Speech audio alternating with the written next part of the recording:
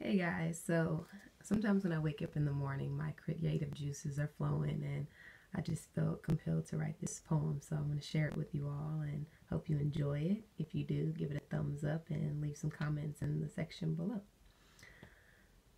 Unexpectedly, you caught my eye. I began to inquire about your person, only looking from afar, wondering, are you single, are you taken?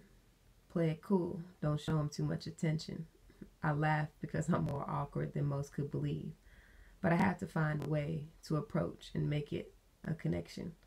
Oh, I wonder, does he notice me? I spot you walking alone and I know it's my time to go. This moment I can't postpone. So I make my way right beside you. I say something I can't remember, but it was no Shakespearean love sonnet.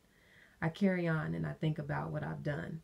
As I'm in my daze, you approach me and inquire where I am, because it's clear my body is present, but my mind is in another dimension.